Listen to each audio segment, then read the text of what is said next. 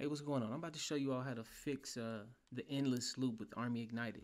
This is for I'm an active duty soldier, and I just went through an issue. I've been going through it for almost over a year, trying to request TA, and I talked to the helpline and got it squared away in 5 minutes. So this is for anybody who's stuck in an endless loop. That's an active soldier. I don't know if it applies to anyone else, but an active soldier and cannot apply for TA because they're stuck in an endless loop with ArmyIgnitED. First, what you're going to do is you're going to go to your Login.gov account. And the issue lies with your email. If you have a personal email connected to your CAC, you need to unconnect it. So if you have what happened with me was I had my personal email. That's what I signed up with it for.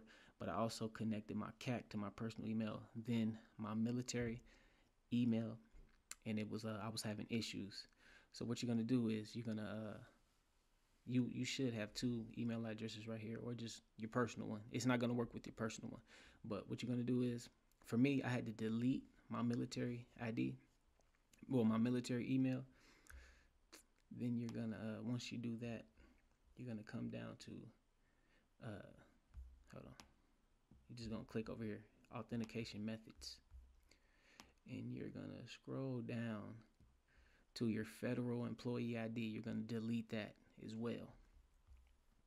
And then once you do that, you're going to sign out. You're going to sign out. You're going to create a new account. And this time, you're going to enter your military ID. You're going to enter your military ID, hit English, click I read, and accept, submit. And it's going to bring you, hold on, let me log back in real quick, because you're gonna get right back in here.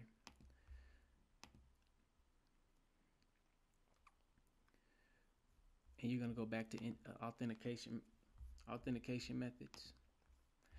Your email address that you sign up with should be your military ID. Make sure it's your military email. That's the only email that needs to be connected to it. Go back to authentication methods. Go to your federal ID, add your CAC, name it, and then what you're gonna do, you're gonna go over to your military email, and you're gonna get this email right here. It's gonna say confirm your email. You can't click on links in your email, so you're gonna copy and paste this into your search bar. Confirm your email. Then that's it. Once you confirm your email, go back to ArmyIgnitED, and when you hit get started this time, go through everything. You're gonna sign in. Mine signs in automatically, but you're gonna get this view. This is the view you've been dying to get if you've been going through the endless loop, and that's the fix for it. I'm gonna have the instructions also in the description of this video. If you have any questions, leave a comment, and I'll try to square you away. But hopefully you get your TA. You know what I'm saying?